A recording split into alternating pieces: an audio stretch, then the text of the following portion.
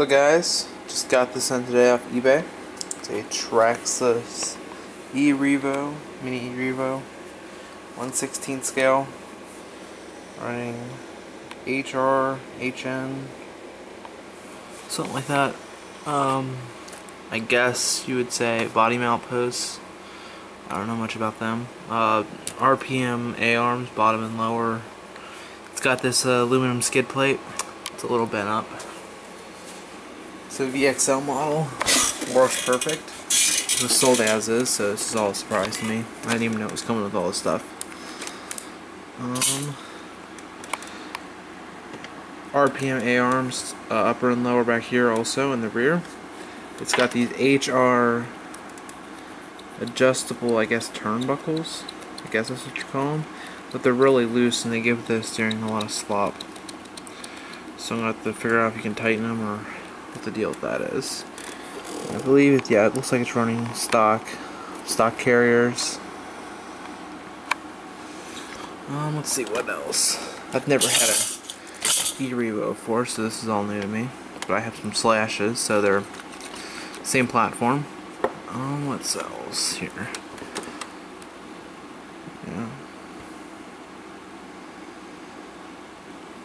There's that aluminum skid plate. I think the servo is a little funky, but like I said, maybe that's from the steering slop too, so I don't know. But I don't think this is normal. The servo is moving at all, and there's that much flex, that much slop in it. See, now I'm actually turning it, but it's just, yeah, that's not normal. But yeah, it was a great buy for what I paid for it, and I have a body. It's a little mangled up. Came with a power cell and a dual battery connector. I'm not sure if this is parallel or series, but yeah. So just a quick update here of the RC cars, and this is my new one. This is going to be my new project. I'll probably sell one of the slashes.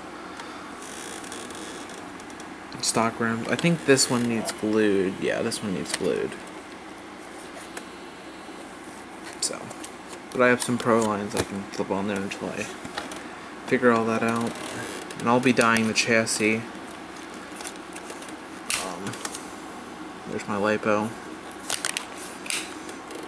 I'll be dyeing the chassis this week, black, and I'll dye the shock tower thingies right here. I'll be dyeing them black as well.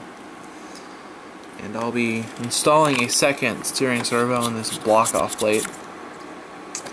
And I'll have to buy another linkage and pop that off so I can run dual servos.